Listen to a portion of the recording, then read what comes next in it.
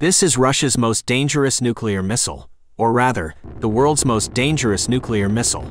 But to be precise, not the whole thing, but the maneuverable block, which is located in the head of the missile.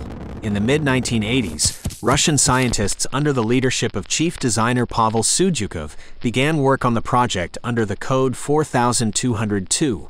The purpose of the work was to try to find a lock to the U.S. missile defense system.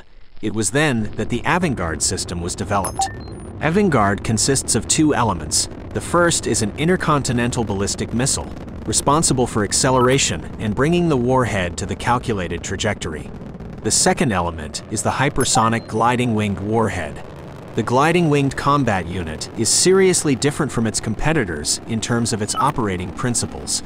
Unlike conventional warheads, the winged unit is capable of performing a planning flight, not just falling on the target. Because of this, it is almost impossible to intercept. The Avangard has a very high speed. According to the results of the next test launch, it was reported to reach a speed of 27 Mach number. It is 32,217 kilometers or 20,019 miles. This allows it for an hour and a little to make a full circle around the planet, or just 16 minutes to cover the distance from Moscow to New York. No air defense system can deal with a missile like that. Only missile defense has a chance, and that's small. The launch of an intercontinental missile will not go unnoticed.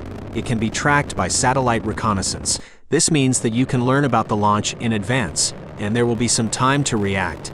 In flight, the hypersonic Avangard forms a cloud of plasma around itself, which is detected by infrared reconnaissance satellites. This makes it possible to track the missile's movement.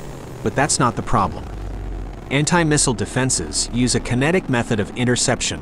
When a conventional missile is launched, it has a fairly predictable trajectory and is relatively easy to target. But the Avangard block can literally dodge such an attack because it can change its flight path. The explosive power of the nuclear warhead carried by the Avangard missile is reported to be more than 2 megatons in TNT equivalent, which is 100 times greater than the bomb dropped on Nagasaki. For example, if Avangard were to be dropped on New York City, the destruction would be over 25 kilometers in radius. More than 2 million people would die, and over 3.5 million people would be injured. The nuclear mushroom would reach the altitude that airplanes normally fly. But it's unlikely that such a missile would be used on cities. It's more likely to target radars and missile defense sites, so that Russia can then have the opportunity to uncontrollably use more obsolete nuclear weapons, of which it has 5,889 in nuclear storage. But I ask you to remember that any weapon is bad.